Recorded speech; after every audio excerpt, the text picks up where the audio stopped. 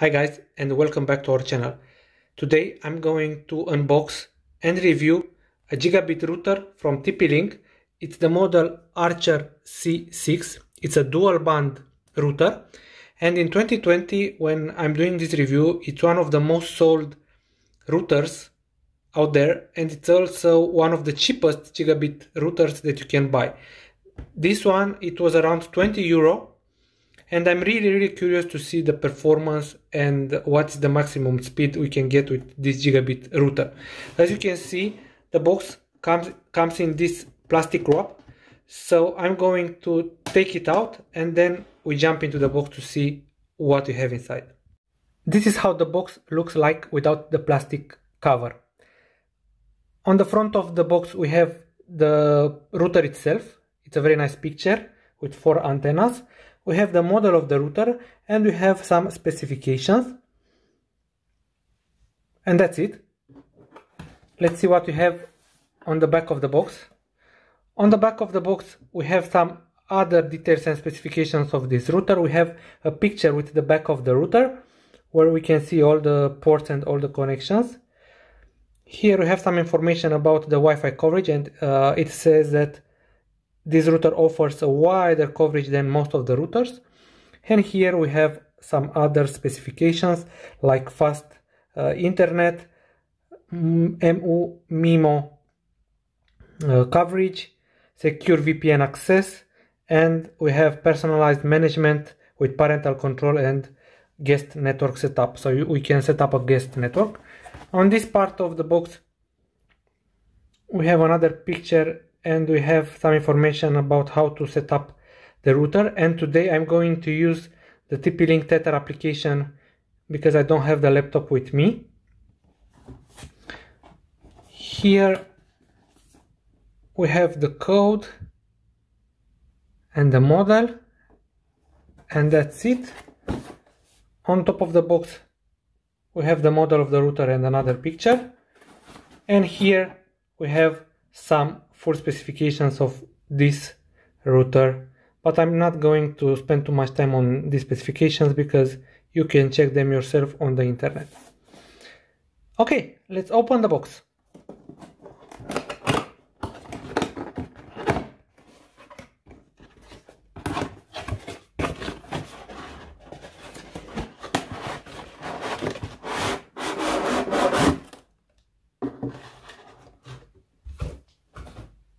This is what we have inside the box. It comes in a plastic bag.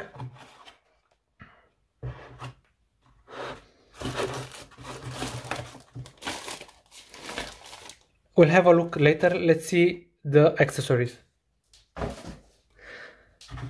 So we have a quick installation guide in multiple languages, some piece of papers. We have an Ethernet cable. It's around 1 meter long,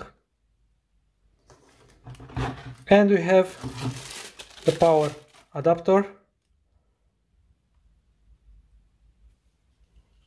which is quite small and compact, and this is the output rating, 12 volts with 1 amp. And this is it. This is all we have inside the box. Let's take a look at the router itself. So this is the router. I'll take it out from the plastic bag, and as you can see it comes also with a plastic cover, not to scratch it, because as I can see it's a router in glossy black. That means that you will scratch it very easily. And also, as you can see, the antennas comes pre-installed, so you don't have to install them by yourself. They are already attached to the router, and they also come in these plastic wraps. As you can see, you cannot take out the antennas, they are fixed. That's why they come pre-installed, so you cannot remove any of these 4 antennas. Let's have a closer look at the router. So here we have the LEDs. It's the power LED, the Wi-Fi LED, the network LED, the Wi-Fi LED, and other indicators. Here we don't have anything else. On this side, neither. This is the back of the router. So we have the power slot, the power socket. We have the on and off button. We have the reset button. We have the VPS button. We have the connector for the internet and 4 Ethernet ports. And that's it. Also on this side we don't have anything else. And on the back of the router we have 4 small legs, but it's plastic. So you need to put some rubber if you want to stay in place. Also you have 2 holes if you want to mount this router on the wall. And here you have the details about the router itself, the wireless password, the ID for the 2.4 and the 5 GHz networks. And this is it. It looks premium, it looks very nice. But to be honest with you, I don't like the fact that it comes in glossy black, because this kind of material is very easy to be scratched. But apart from this, the router itself looks okay. I'm curious to see the performance. But before connecting it to the internet, let's plug it in and see what is the color of the LEDs. This is the power cord.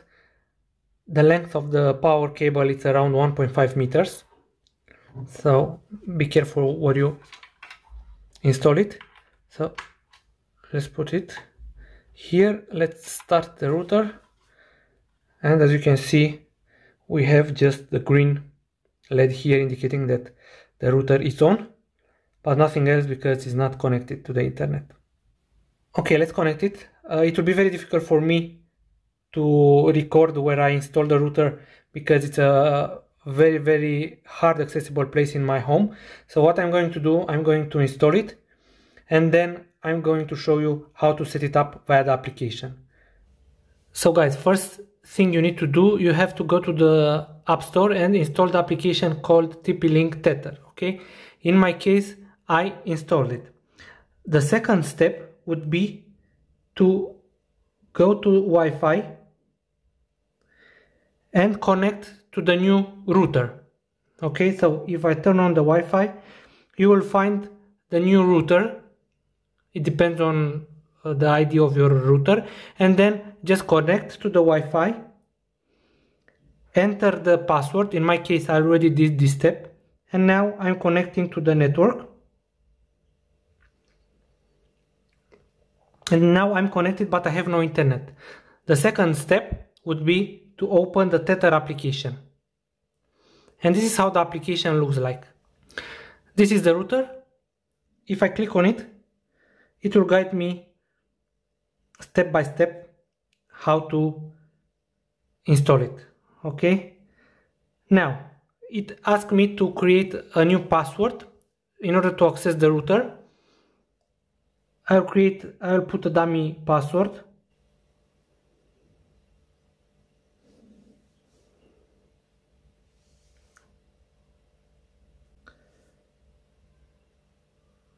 My connection type, I will select PPOE,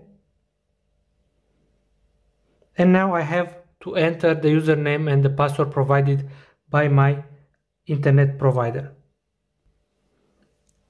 I entered the password and the username, and now I have to provide a new name for my network if I want to change the network name. But I will click now the default settings, and it automatically brings me the password and the network from the router. I'll click next. These are the details of my connection. This is my 2.4 GHz Wi-Fi network, and this is my 5 GHz Wi-Fi network. Apply. And now the router should connect to the internet, and we should be able to start using the internet. And now it tells me to connect to the Wi-Fi again. I'll copy the password. And let me go to the Wi-Fi.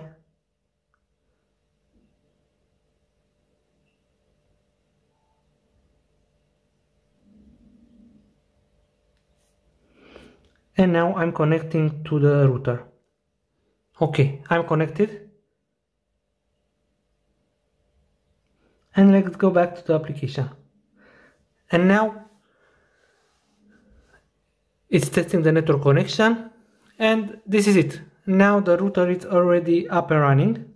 Let's click finish. And this is how the interface of the application looks like. Not now. So what we have here, so we have one client connected to this router.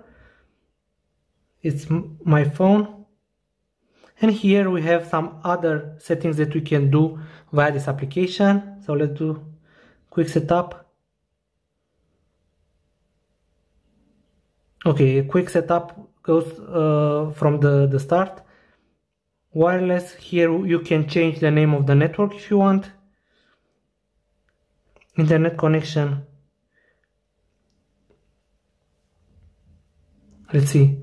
Okay, we have the details about the provider and the username and the password. And we have other settings. I have to tell you that I'm not a technical guy. I'm not familiar with the network settings, so I'm going to use the default one.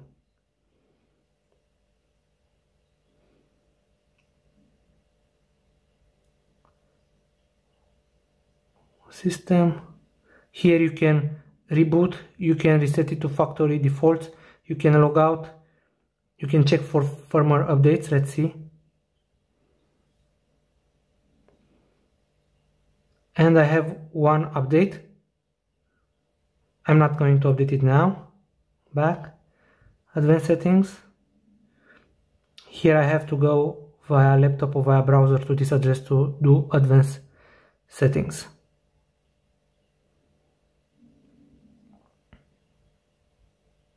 And this is it. And something else very important, if you want to manage multiple devices via this application, you can log into the application. Yes, you have to sign up to create an account. I already have an account, in my case login. This is my account and my password. I'm going to log in. Okay, and now I have my account here, my devices. This is my old router and this is my new one. And as you can see, it's everything fine. Now keep in mind that when I set up this router on the wireless, I selected Smart Connect. That means that the device will automatically connect to the 2.4 GHz or to the 5 GHz network, depending on the coverage. But if you want to manually connect to one of these networks, you just go to the wireless, untick this box, and then you will have two different networks. Let's leave it like this for the 2.4 GHz, and let's leave it with 5G for the 5 GHz. We click save, and then we'll have to reconnect to the, for example, 5 GHz network manually. And then you will be able to, let's copy the password, and then you will be able to manually select to which network you want. For example, if you want to stay only on 5 GHz network, you can stay only on 5 GHz network without switching to the 2.4 GHz network. Right now we are going to test the speed, and because I don't have a laptop right now, I'm going to use my smartphone. I'm using a Samsung Galaxy S10. I'm connected to the 5 GHz network, and I'm going to use the SpeedTest application from Ookla to test the download and upload speed. So let's hit the go button, and I'm right next to the router, and the download speed is up to 500 megs. And let's see the upload speed. Wow. The upload speed, it goes up to 500 megs also. So as you can see, the maximum speed you can get on a Wi-Fi connection, on a 5 GHz Wi-Fi connection, it's 500 megs, which is quite impressive. I have a gigabit connection, fiber, it's symmetrical fiber, and in fact this is what I also get with my actual router, which is a TP-Link C2300, which is much better than the C6. So in terms of quality, in terms of speed, is the same quality and the same speed. Very nice. This is a very good router. Let's also test the 2.4 gigahertz network. So I'm going to the Wi-Fi. I'm going to connect to the 2.4 gigahertz network. Okay, I'm connected. I'm going to speed test again, hit the go button and see. So exactly as I was expecting, it goes up to 90 megs for download and up to, I would say, 50 megs for download. But this is the typical speed you get on a 2.4 gigahertz connection. Still very good. I'm going to use, of course, the 5 gigahertz connection, but if you have an older device, you can still use it with 2.4 gigahertz connection. So you see the speed, it's a very good one. No comments here. Now, as I was telling you, I am right next to the router, but I want to test what is the speed if I go away from the router. So I go back to the 5 gigahertz network. Okay, it's connected. And now I'm going to move away from the router and I'm going to go in the farthest room in my house. And between the router and the farthest room, I have like 3 big concrete walls. Okay, I'm in the other corner of the house. As I was telling you, I have 3 big concrete walls between the router and this room. As you can see, the signal dropped 1 line, the Wi-Fi signal. And let's see the speed. So if you remember, we had 500 megs up and down. And now let's see what is the speed.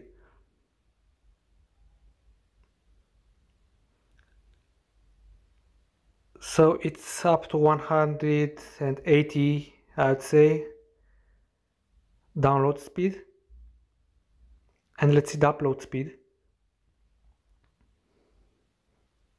So you see that the upload goes up to 80. But still, again, I have 3 concrete walls between me and the router.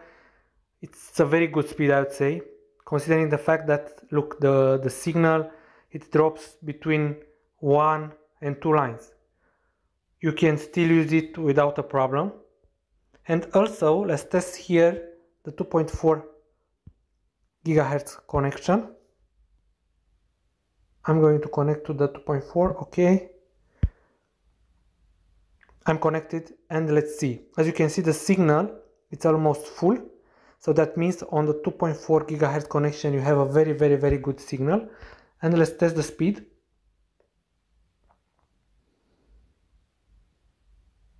Yeah, the speed is also affected on the 2.4 gigahertz, even if the signal shows that it's almost full.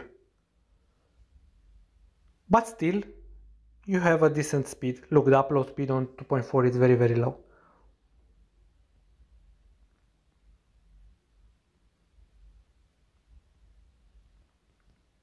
Yeah, up to 12 megs. Yeah. So guys, this was my review for this router. I have to say that I'm impressed. So for 20 euro, you get a gigabit router with speeds up to 500 megs upload and download on Wi-Fi, which is incredible in my opinion. It's the best value for money router that you can buy right now. I'm curious to see how it will perform in time, if it will disconnect or not from the network. But from this test, I have to say that this is the only router you need to buy. You don't need to go for more expensive routers. You saw that the coverage is also quite good. It's on par with my old router. So again, no objections. If you like this video, please subscribe to our channel and hit the like button. Thanks for watching.